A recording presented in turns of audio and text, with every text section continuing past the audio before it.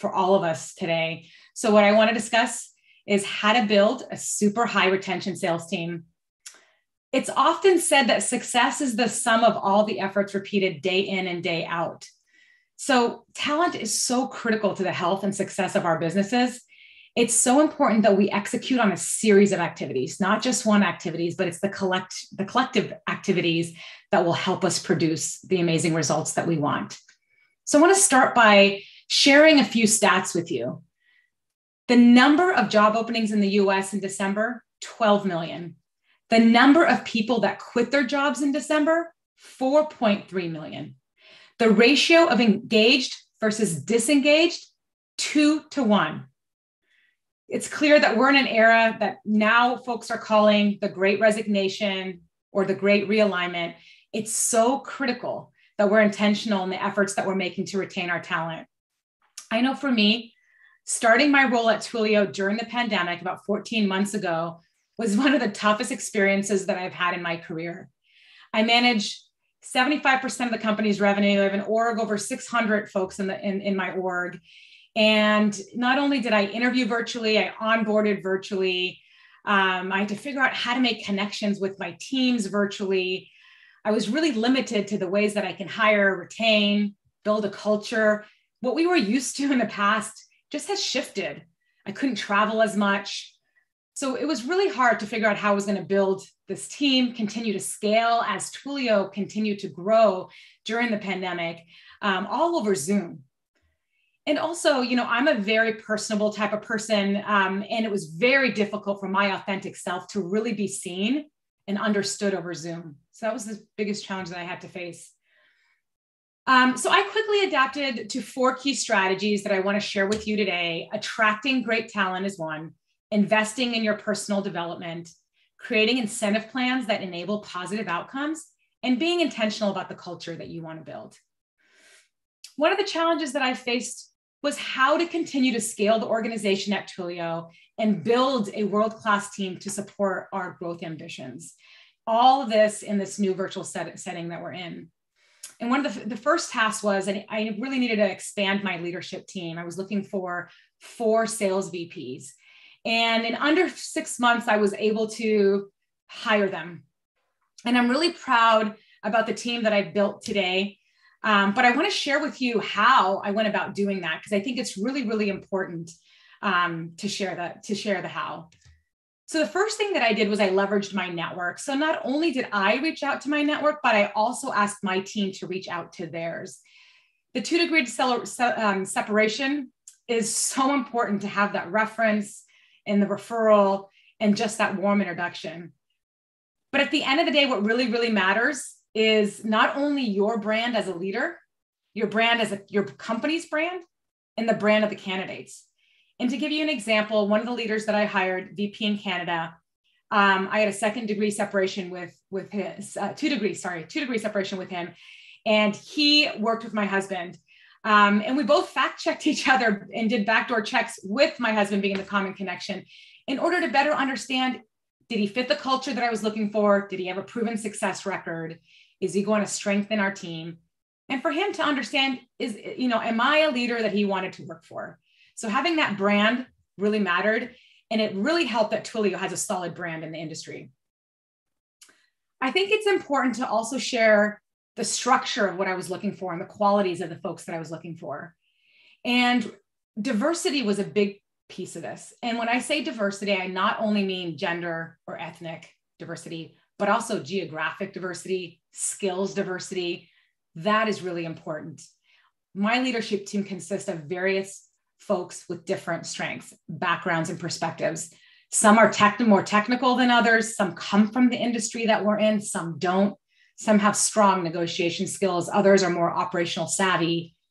But I believe that by creating the diverse thinking and skills, gender, all of that, it creates a strong working team.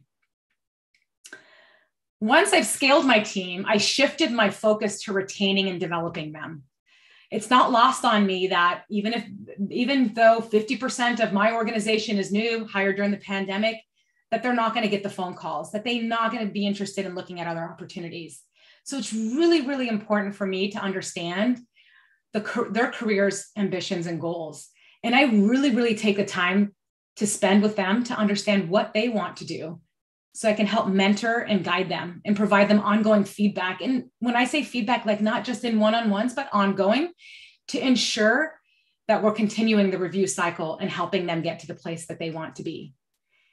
And one thing that I always emphasize is the importance of taking ownership of their career paths and development.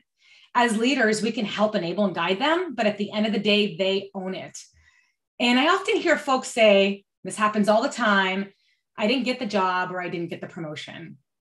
And my response to that is, did you express interest? Does your leader know? What steps did you take to show that that's what you wanted to do? And so again, I'm going to go back to it. It's super important that they own it, but we invest and help them get to where they need to be. It is also important that we enable an environment of psychological safety in our organizations. This is critical because people want to feel like they're being heard, that they're part of a team, that they have a sense of belonging. This is important because I know how it feels to be in an unsafe environment. And I know that when it happened to me, I shut down and I wasn't able to make the impact that I typically make in an organization. And that was a disadvantage for me and the organization. So it's really, really important that we give everyone a space to be able to share and open and say what they want to say. So at Twilio, we do this and we're very intentional about creating a safe place. And we do this by, to start, I share a weekly email with my leaders to talk about what's top of mind for me, my priorities, so they understand what is going on at my level. I also have regular one-on-ones and I'm very, very focused on ensuring that they don't move around too much. And then we have skip level roundtables. I just came back from New York last night and I held a roundtable discussion in New York with different segments within my organization and different leadership teams. And it was really good to get to know folks, to understand what some of their challenges are, to show empathy, to build relationships. We're going to continue these roundtables. I've also opened up office hours every other Friday. And I was very surprised. They fill up super fast. I have really enjoyed those conversations that I've been having with the team. And at first, I didn't really quite know what to expect and where the conversations were going to go. I was pleasantly surprised to learn that they just wanted to get to know me and they wanted me to get to know them. And that's what was missing in this virtual world where we can't be in person. And so I will continue those office hours. And then the other thing that we are actually kicking off, we'll be kicking off here shortly, is an employee engagement council. This is a group made up of different level team members, tenure at Twilio, diverse leadership styles, so that they can represent the voice of the organization across the business so that we can get ahead of any challenges that we may be having, or if there's something that's working in the organization, so we can cross-pollinate it across the organization and build a culture that we want. We want to be a destination organization. So I talked about attracting talent, investing in your talent. The next pillar that I want to talk about is rewarding your people. This is very important in a sales, environment. Sales are motivated by rewards, but it's important to keep your teams motivated and engaged and reward them for the right behavior. And at Twilio, we are kind of transitioning into selling multiple products, to selling software. And as a result, we have multiple selling teams that we need to collaborate with. So for me, it's very important that when I look at creating incentive programs, that I'm driving the right behaviors, which is collaboration. And that if I put out a spiff, the spiff is inclusive of all the different business participants that are contributing to the outcome that we want to get. So this brings me to my last strategy. One of my favorite quotes related to this strategy is being intentional about the culture that you want to build. And this is the Maya Angelou quote. I've learned what people will forget what you said, people will forget what you did, but people will never forget how you made them feel. People will never forget how you made them feel. How you make people feel is the key to building a successful culture. And at Twilio, we have a guiding principle and value wear the customer shoes. And when I say wear the customer shoes, it's not just an external customer. It's also an internal customer. If you think about it, in sales, or not even just in sales, cross-functional organizations, we have internal customers that help us every single day. And we rely on each other to ensure success. And how you interact with people and the experience that you have really, truly does matter. And it helps improve the overall culture. And one way to do this is to really take time to build personal connections. Investing time to understand a little bit about people's personal lives, what happens at home, showing people that you truly care. I share stories about my family all the time. I have 3 boys, 2 in college, 1 graduating from high school. I'm so proud of the accomplishments that they've had. I constantly share stories with my team. And what I am really surprised about is, and what makes me feel good, is when my team members connect with me later and they ask about my stories and they follow up on my stories because they really intentionally listened and care. So other ways that we also connect with our teams at Twilio is through team building. Every month through Zoom, we try to do a happy hour, some sort of building, team building event. But this last week, we were in Napa and we had an offsite where we brought the leadership team together to team build. And at the end of the QBR, I went around the room to all the leaders and asked them, one thing they learned while they were there that they didn't know, and what some key takeaways. And just about everyone there talked about the fact that they learned something new about their peers or someone in the room, and that they were reinvigorated. They had a sense of belonging, and it just made them feel stronger as a leadership team. And that makes me really happy because that increases the collaboration amongst the team. So now that we connected the leadership team, we are rolling out a second phase of what we call hub tours at Twilio. And we are going to visit our corporate offices, or not corporate offices, but our offices. We have an office in New York, Atlanta, San Francisco. We will also visit teams that are in Chicago and Austin. And we bring these teams together at these various hubs. We have roundtable discussions. We'll have happy hours. We'll get our teams together. And just so you know, at Twilio, over 50% of the company was hired during the pandemic. So just imagine all the folks on the team that don't know anybody. These hub tours, now that we can do them, are going to be really, really critical in making those personal connections. And lastly, it's so important we celebrate success, big and small, whether we recognize, our typical behaviors around sales and closing deals, or employees that embody our values. It's really important that we, acknowledge accomplishments along the way.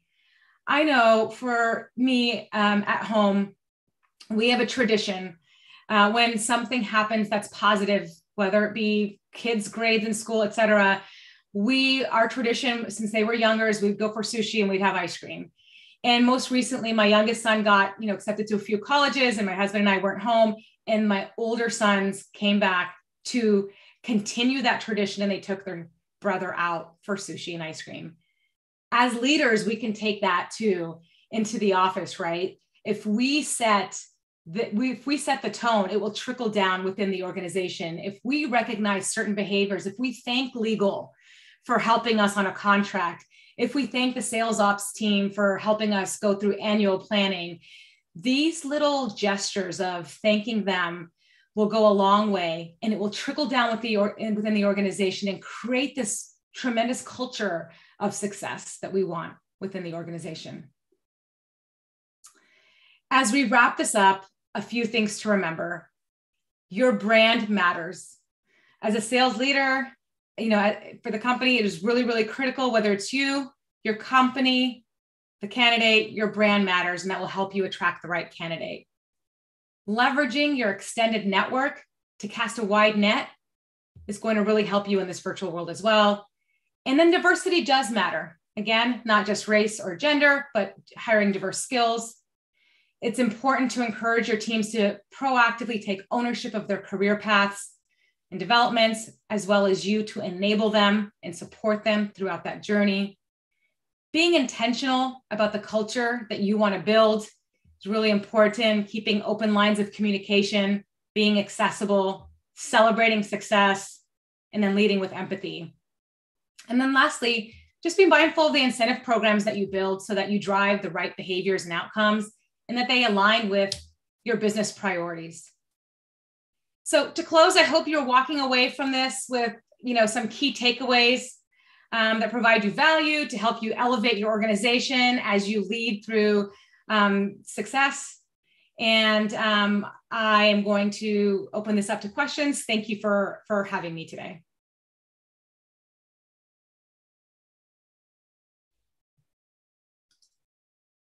So we've had quite a few questions come in. Let's start, Alice. There's one thing. What are some of the things Twilio is doing to address attrition issues? So we're doing a couple things to address attrition issues. So one thing that we're doing is we're having candid conversations. And actually, this came from an all hands that we had most recently. Our CEO, Jeff, had asked us all to take the time to really ask 3 questions to our team members. What career interests do they have? Where do they want to go or be? And then what are the things that that are getting in the way of them doing their jobs? And by having these conversations, this will help us understand where they want to go and we can help enable them. We're also closely monitoring our compensation to ensure that we're competitive with the industry. And then we conduct an employee survey twice a year, and we take those results very seriously. And what we do as a standard practice is we take away 2 or 3 things from that survey that we want to focus on and execute actions against, and then we address them throughout the business. And then I think, as I mentioned, we have the employee council that we're launching here shortly, and that should help as well.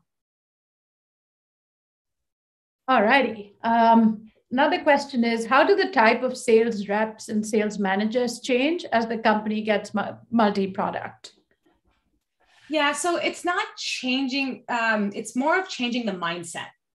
So it's more of changing the mindset of we're not just selling one product, we're selling multiple products. But for Twilio, it's a little bit slightly different because we're going from selling, let's just say messaging, to go and selling more software products that have lengthier sales cycles that are more complex. So enabling the teams, having them shadow more enterprise type sales motions is going to be really, really critical. And for us at Twilio, the frontline managers are the most critical in helping us get there and make that transition.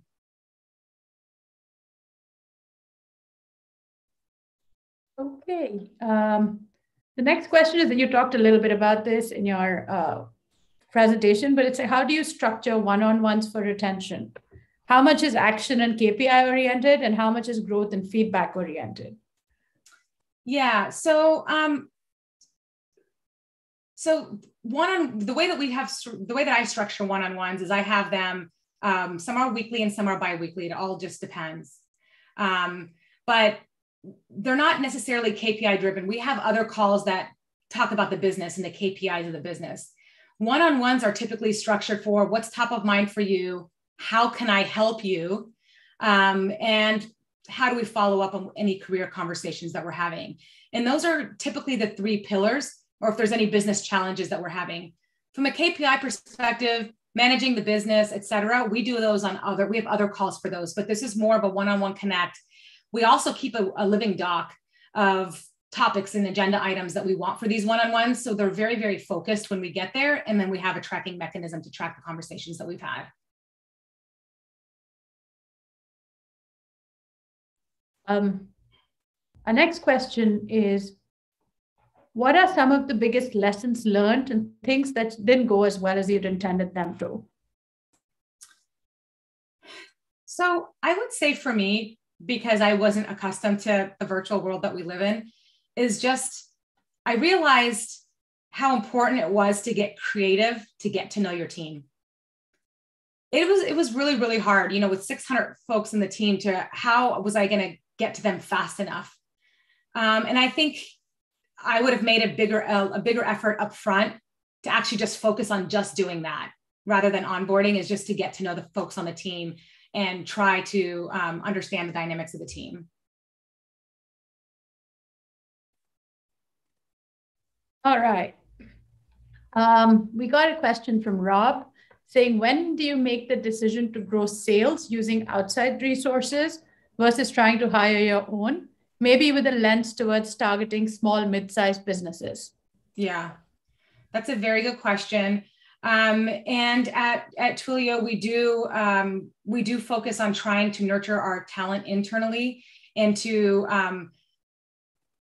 I would say, train our talent so that they can be ready for that next step so that we can promote within.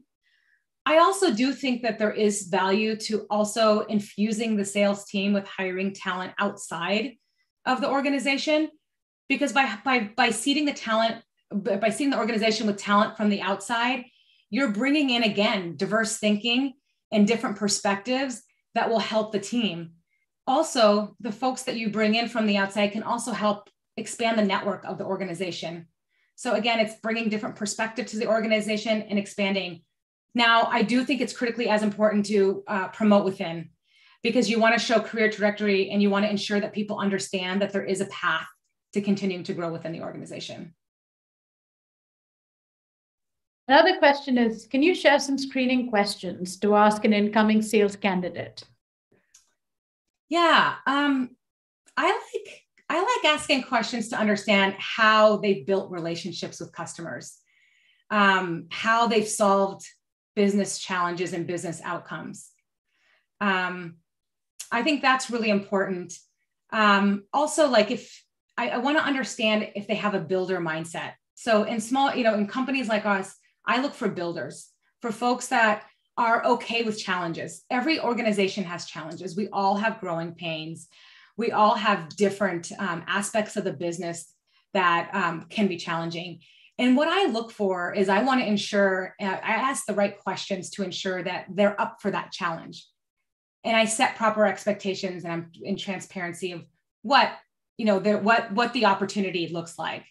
I think that's really important and will help with retention.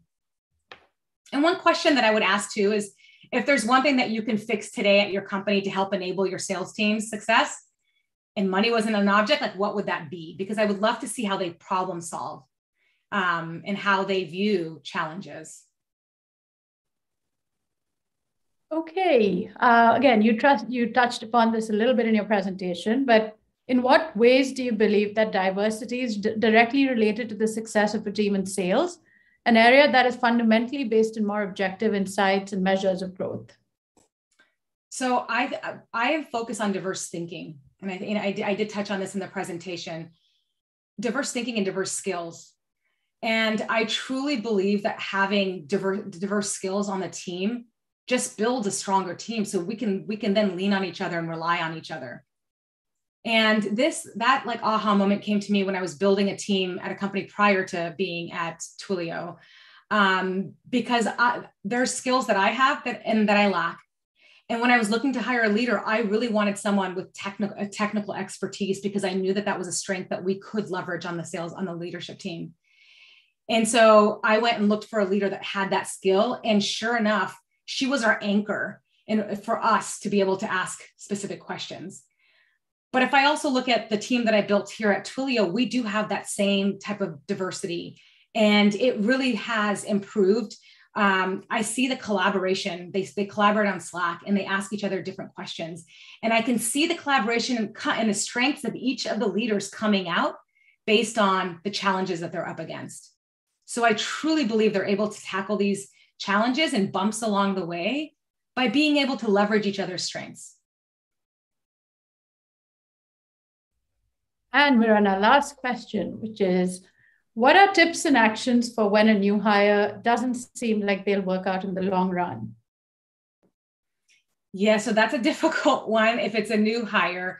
But I am of the mindset that you provide them and enable them with what they need to be successful. And if you notice early on that is not working, you try to, we believe in the buddy system at Twilio. So we try to buddy up all of our new hires with a tenured Twilion so that they have a mentor. And so I feel strongly that if you tie them with a mentor, you provide them with, clear actions as to what they need to do, and if they are not achieving those goals, I think you act fast. And that could be a challenge based on where you are and some of your corporate values, but going through the steps that you need to take to potentially remediate is very, very important. But I always try first to make sure that I understand the challenges and see if we can help enable them to be successful. And if at the end of the day that doesn't work, I think having a conversation with the candidate is very important. Maybe there was a misalignment with the hiring or with the expectations that were set. And so I think it's critical that you have that candid conversation. I think we have time for one last question, and something just popped up from Mian. We see a lot of companies hiring at the VP or director level, asking for a lot of experience. But the way that selling and managing teams has changed to the sense-making sales approach, how do you balance experience with new thinking and giving opportunities to less experienced folks to bring that mindset change?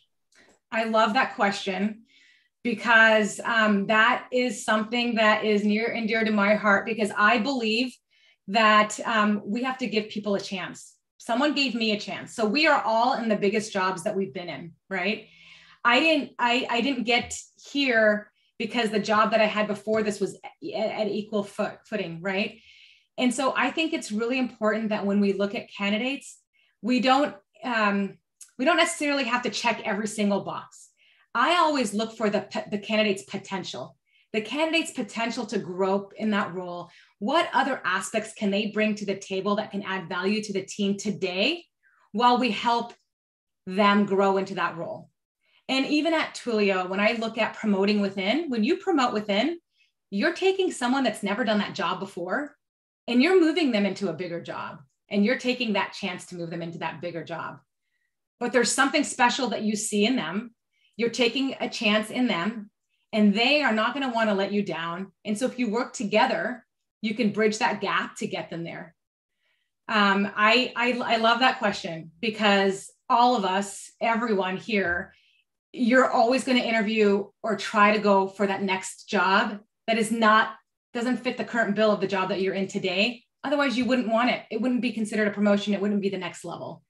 And we need all of us to be thinking about, how do I give the next person that opportunity?